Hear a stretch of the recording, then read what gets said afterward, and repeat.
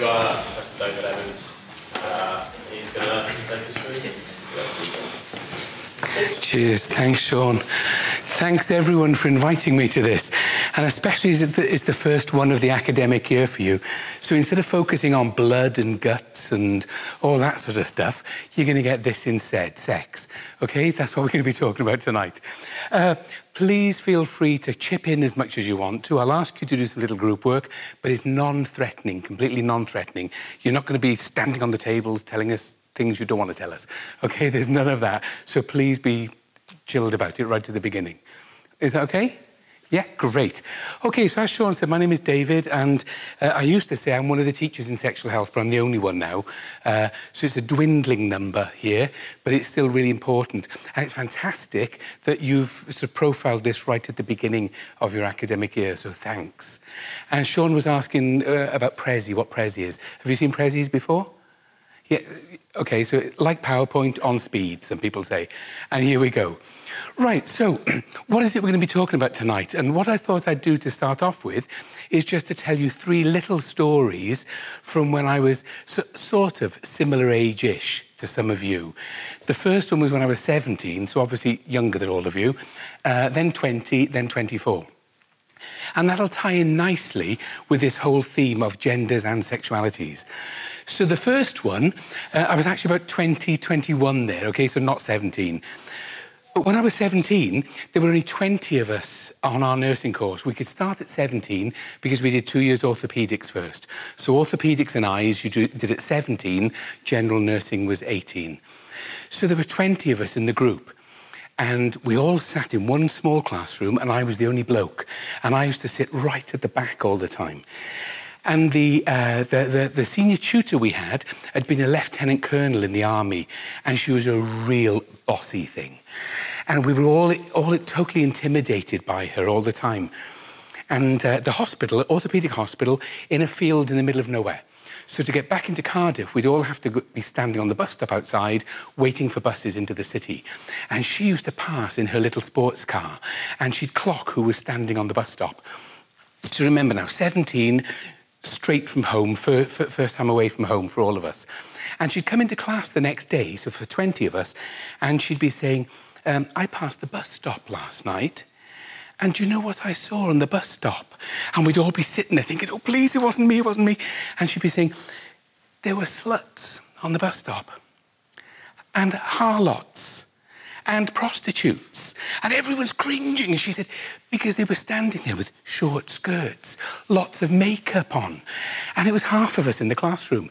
So then all of a sudden her voice would get louder, and she'd be walking up and down the aisles intimidating us, me sitting in the back, remember. And she'd be coming up and down the aisles, and she'd say, there's no place in this hospital for sluts or harlots. And she'd come near me, she'd say, or pufters. So if there are any, go now. Now, that's all I did on sexualities and genders at the age of 17. And you can imagine the impression that that left, which is great because look at the way it's all completely turned around now. All right? I talk about sex all the time. So that was it at 17. Then the next one, to do with genders, thanks to the European Union, the law changed and brought in gender equality. So for the first time, male students were allowed to go and work on female wards.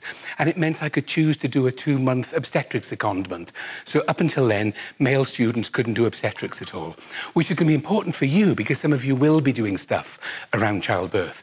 I wasn't allowed to until about the age of 20. And when I first applied to do it, the senior midwife in the hospital I was in, she hated men and didn't want any man doing midwifery. So I had to go over to Swansea and do it there because they'd already had a few men working at that hospital.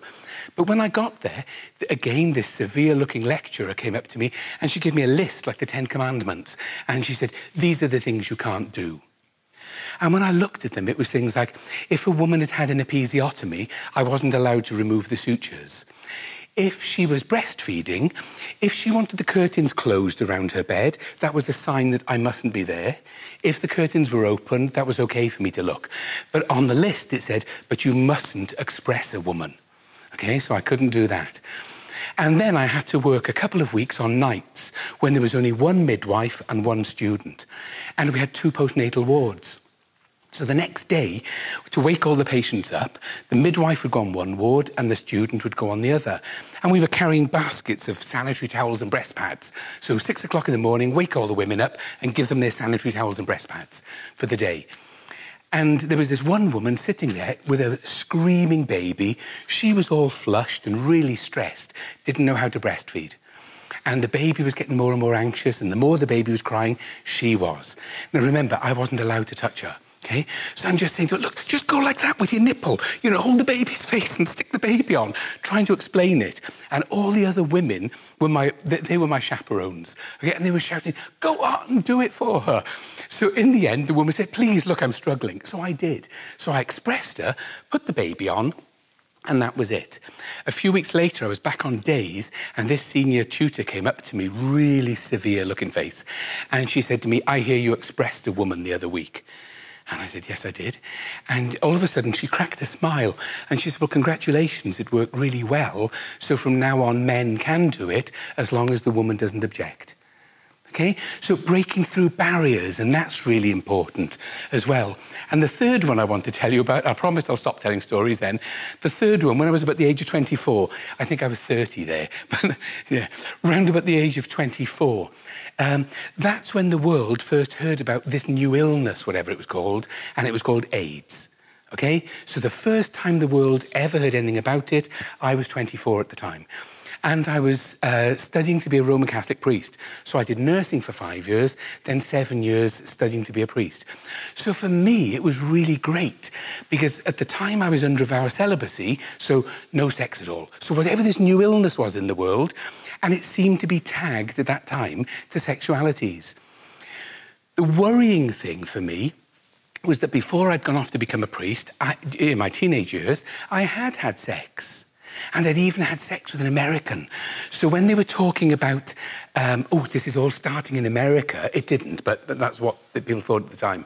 It's starting in America, and it's something to do with gay sex, and everyone was panicking. So at the time, being under a vow of celibacy, it seemed like a great relief, thinking, well, I don't have to do anything about sex, but I just wonder. But these three stories, the reason I wanted to tell you those is because look at the way in which sexualities and genders just tap into so much of our lives, okay? Whether it's your professional life, whether it's your personal life, sexualities and genders are going to be important at all stages. And it might even be on occasions where you're called out on a shout and maybe the person you're going out to doesn't want you there for some reason or other. Or the person you're called out to has gone through certain experiences that are going to really challenge the way you feel about things. So I just wanted to give you those brief stories by way of saying this will impact on you throughout your lives, okay? Topics of sexuality and genders. And that's why it's wonderful that you've asked me to do this right at the start. Okay, so for some of you, have any of you done the session with me on HIV? Some of you have, and recently, for some of you. Yeah, okay, right. So that's the starting point. Your lecturers asked me to do this session, and I do it each year, but this is the only session on anything at all related to sex. So I do that session on HIV, and it's very much focused on your clients. So if you're caring for somebody with HIV, what are the things you need to know about it? Okay, so that's very much the focus of that session. But obviously, it's going to touch some of you as well. Because sometimes, for example, I can do that session and someone will come up to me afterwards and say, actually, somebody passed a comment that I found really homophobic. Or somebody passed a comment that was discriminatory. So it's how to deal with that sort of stuff as well. All right? So it could be that although you're getting this clinical stuff, this is HIV, this is how you care for people living with HIV, but it may touch you as well, even around your attitudes and your beliefs, and we can explore some of that later. Does that seem okay? Is there anything anybody wants to say instead of me talking at you all the time? No? Are you all okay for a minute? Yeah? Okay.